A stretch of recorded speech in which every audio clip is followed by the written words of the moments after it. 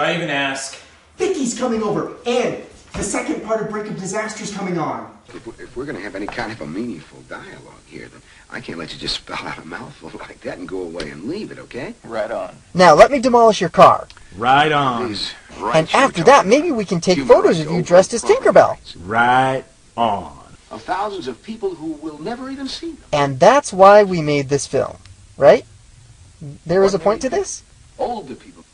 If that wonderful machine were destroyed... That wonderful, beautiful, sexy machine? I am just so confused right now. So, Sam Adams is a figment of his imagination? I don't think so.